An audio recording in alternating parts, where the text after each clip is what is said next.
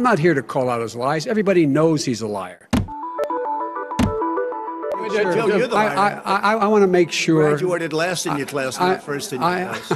God, he's a fool on this. If you were a senator, and you're by the way, worst you were president America has ever had. Hey, Come Joe, on. let me just tell you, Joe. I've done more in 47 months. I've done more than you've done in 47 years, Joe. A lot of people died, and a lot more are going to die unless he gets a lot smarter, a lot quicker. So, Mr. President? Did you use the word smart? You graduated either the lowest or almost the lowest in your class. Don't ever use the word smart with me. Don't ever use that word. Oh, give me a break. Because you know what? There's nothing smart about you, Joe.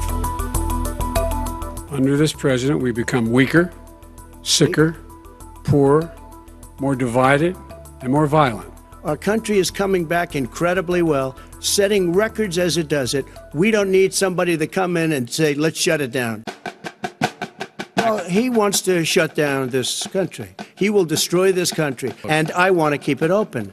And we did a great thing by shutting it down. Wait a minute, Joe. Let me shut you down for a second, Joe, just for 1 second. I'm not going to answer the question Why would you answer that because question? the question is the question is Justice, radical left. Will you shut up, man? Listen, you just lost the left.